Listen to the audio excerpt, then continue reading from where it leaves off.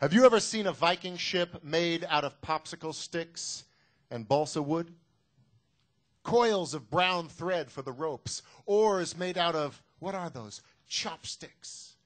And an authentic red and yellow striped Viking sail made from a ripped piece of a baby's footy pajamas? I have. He died with his sword in his hand and so went straight to heaven. The Vikings often buried their bravest warriors in ships or set them adrift and on fire, a floating island of flame, the soul of the brave warrior rising slowly with the smoke. In order to understand life in Scandinavia during the time of the Middle Ages, you have to understand the Viking ship. So here's what I want the class to do.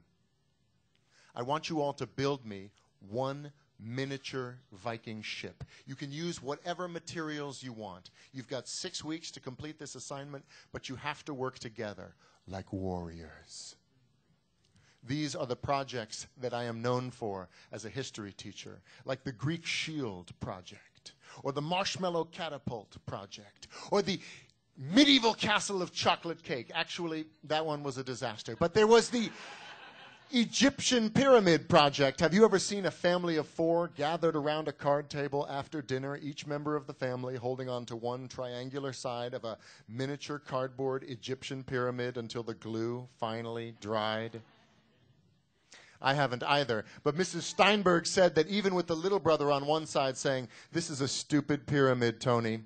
If I get Mr. Molly next year, my pyramid's going to be so much better designed than this piece of..." And Tony on the other side going, "Shut up, you stupid idiot. If you let go before the glue dries, I will disembowel you with your Sony PlayStation." It was the best family time that they had spent together since Hanukkah.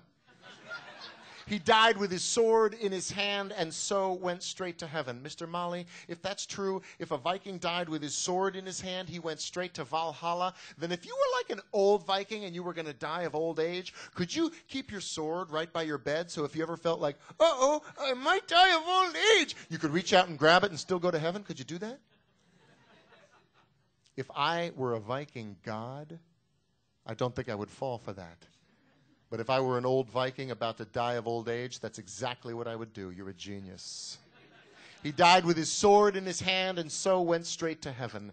Tony Steinberg had been missing from school for 2 months before we finally found out what was wrong. And then the 12 other boys in the class whispered the name of the disease as if you could catch it from saying it too loud. We'd been warned. The head of the middle school had come to class and said, "Tony is going to try to come to school on Friday for a visit, but he's had a rough time. The medication he's taking has made all of his hair fall out, so nobody stare, nobody point, nobody laugh."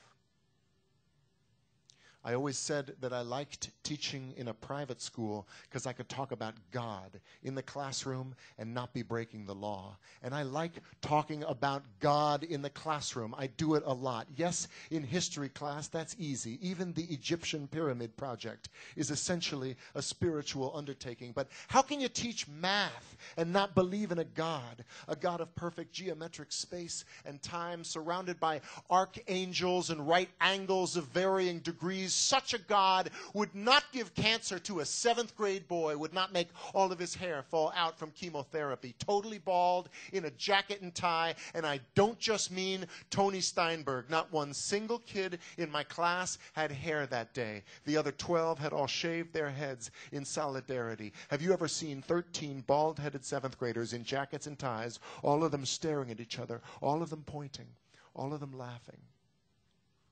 I have. And it's a beautiful sight. Almost as striking as 12 7th grade boys 1 month later, standing in a circle outside the synagogue after the memorial service, heads bowed, holding hands, surrounding the smoldering remains of the class's miniature Viking ship, which they have set on fire. The soul of the brave warrior rising slowly with the smoke. Thank you. Thanks a lot.